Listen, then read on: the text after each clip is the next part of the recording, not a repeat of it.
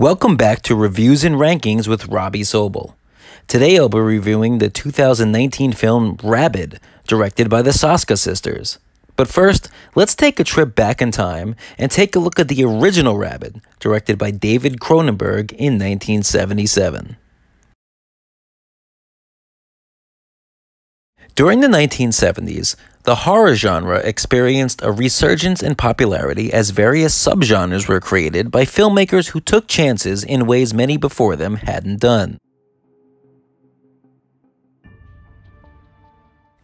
In 1968, George A. Romero created the modern zombie following the release of his film Night of the Living Dead, and expanded the genre with Dawn of the Dead in 1978, all while tapping into the social commentary of the day in regards to racial tensions and consumerism.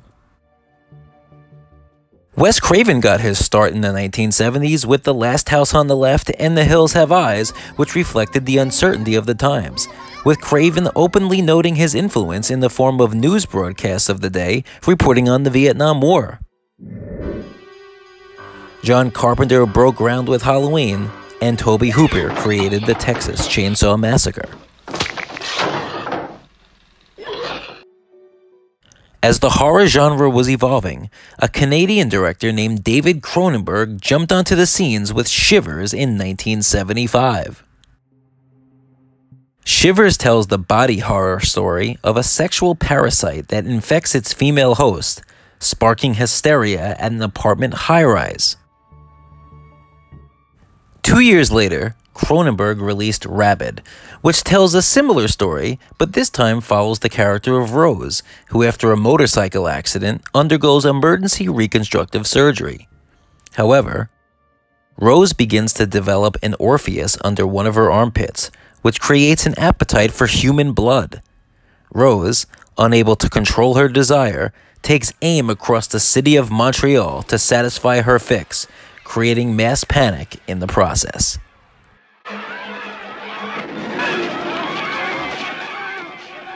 You can't trust your mother. Your best friend.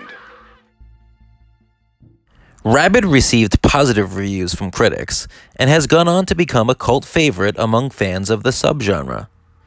Fast forward over 40 years later, and a remake of the classic film has been released, this time in the hands of the Soska Sisters. In February 2016, the Soska Sisters were brought on board to helm a remake to the David Cronenberg genre classic RABID.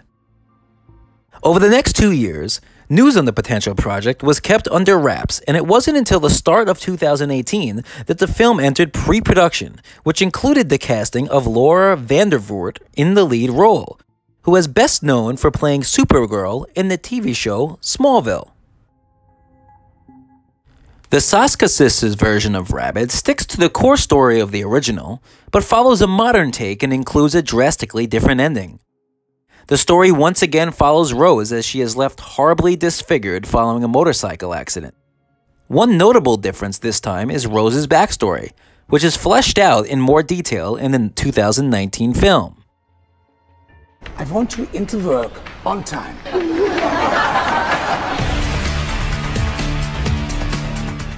Rose is a fashion designer who was trying to make it in the increasingly competitive field.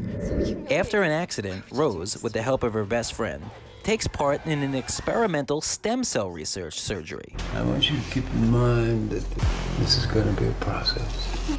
Not to worry.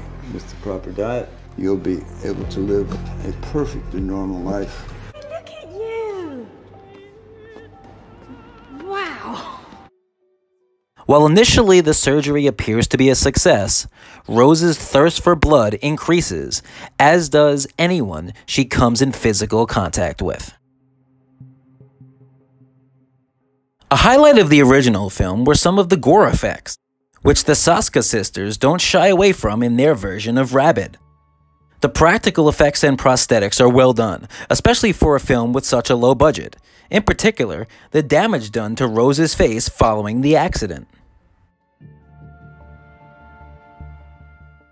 For a low-budget film, the acting was also impressive. From the starring effort of Laura Vandervoort to the supporting roles of Ted Atherton and Ben Hollingsworth, to the small role played by former WWE superstar CM Punk. Avoid all animals and humans exhibiting violent or erratic behavior.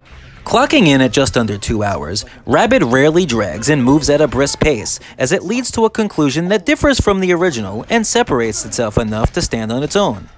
Heading into 2019, I was cautiously optimistic that the reimagined version of RABID would be solid, and the Soska Sisters didn't disappoint.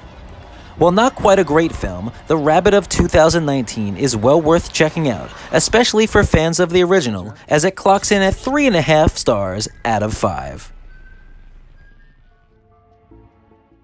I hope you enjoyed my review for RABID, but what are your thoughts? Leave them down in the comments below, and if you could, hit the like button and subscribe. If you're on Instagram, you can follow me at Robby_upgrade. So let's keep watching movies, and thanks for checking out the channel.